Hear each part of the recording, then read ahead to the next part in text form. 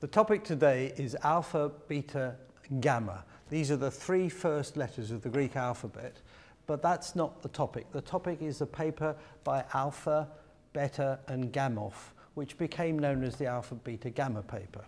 It's a fairly famous paper. It's one of those papers, I guess, that's sort of less well known than it should be, in the sense that it really is a sort of defining moment in science. And yet it's mostly known for the fact that it was a rather bad pun, the way the authors were set up, than about the scientific content of it. Let me talk to you about Alpher's work. He imagined the universe at about 3 minutes after its inception.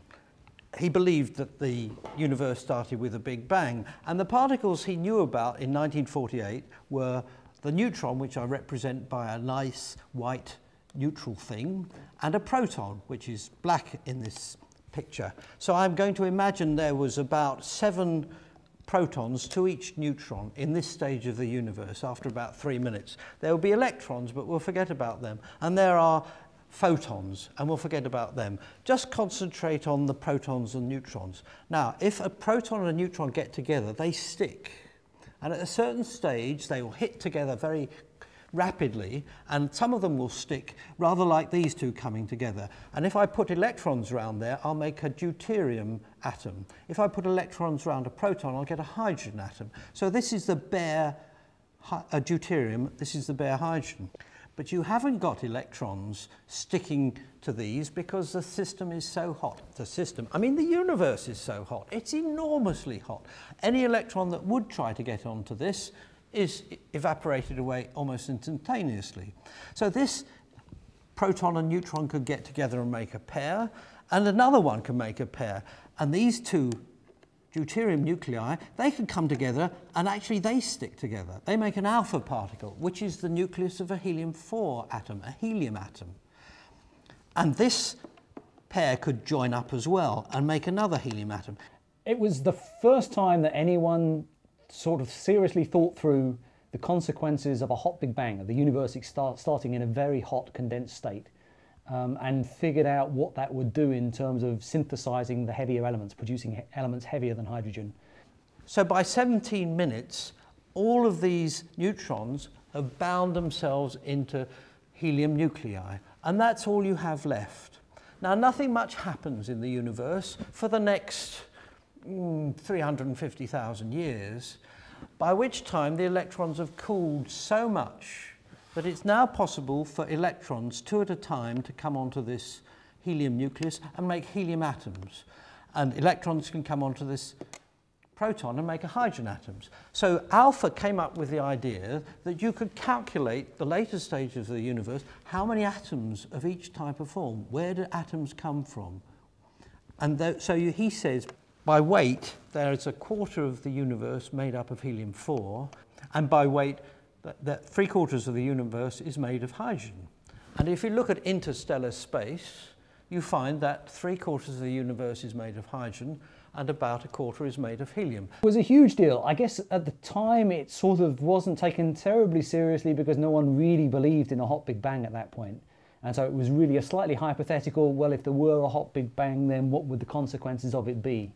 We're talking now about stuff that was going on in the first 3 minutes of the universe, stuff that was really telling us how things came together in the early universe to build what we're made up of, the elements. So by doing this calculation and working this out, he was able to show evidence from astronomy which supported the Big Bang.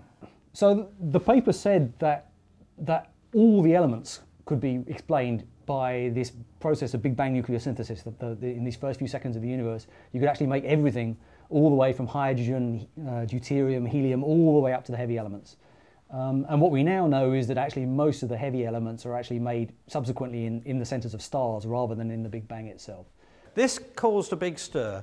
Ralph Alpher, with his supervisor George Gamow, who worked together on this project, decided to publish it. Only Gamow had a wicked sense of humour, which was rather naughty. He decided it would be more fun with Ralph Alpher and George Gamow to slip in the middle of the name Hans Bethe, who was his big friend. And then you would have a paper by Alpher, Bethe and Gamow. Alpha, Beta, Gamma. The paper has been known as Alpha, Beta, Gamma henceforth. It's a little bit of a fraud because in fact Hans Bethe, the middle author, didn't actually have anything to do with it. He just was a mate of Gamow's, and Gamow thought it would be a good joke to put his name down as one of the co-authors.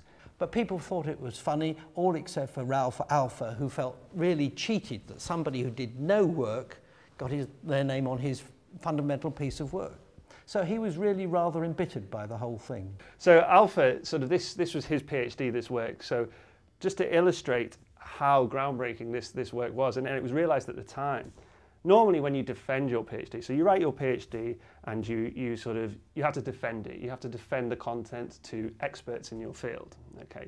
So in England, typically, for example, you will have a couple of academics that will sort of probe you on the content of your PhD, and you have to defend that.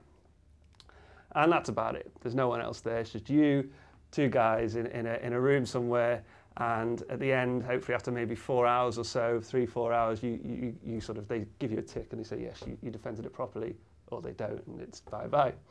In Alpher's case, there were over 100 people at his PhD defence. The press was there. But he wrote on the paper to the editor, Alpha, Beta, in absentia, Gamow. And so it was meant to be a joke. And the editors, I think, showed the paper to Bethe, and he looked at it and he said, oh, this is a very amusing title. I like that title. And then he read the paper and thought, well, this is quite good physics. It might even be right. So he scrubbed off the in absentia, and so it was partly Bethe's fault for allowing that to go ahead. It's quite an entertaining, rather weak kind of pun. There are famous stories about authorships of papers. There's a story of somebody who wrote a paper in the first person plural, so we did so-and-so, and it was actually a single author paper, and he got a note back from the journal saying you can't do that, if you're a single author you have to say I, and he couldn't be bothered to change all the we's into I's, so he put his cat down as a co-author on the paper. I did hear supposedly that the cat then subsequently actually got invited to give talks at conferences.